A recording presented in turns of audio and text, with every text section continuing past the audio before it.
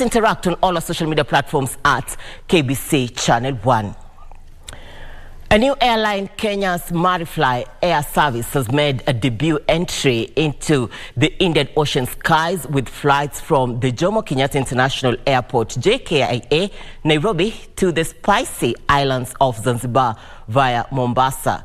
Tourism stakeholders say the launched flights is a move in the right direction in bringing back business in tourism after an electioneering period and COVID-19 pandemic.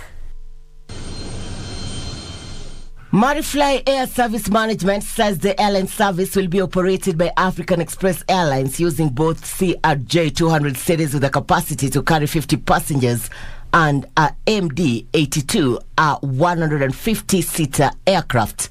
Speaking at the Moi International Airport in Mombasa, when he presided over a ceremony to unveil the flight,